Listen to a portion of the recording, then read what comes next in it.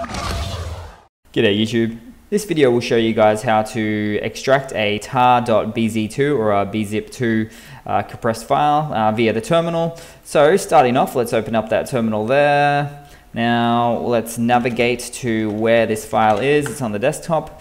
Next we need to issue the following command, tar, which is the utility we're using here, X for extract, J for it's the BZ or the bzip2 format file, V for verbo, so see an output as it extracts, and last but not least F for file, so the file that we want to put it to.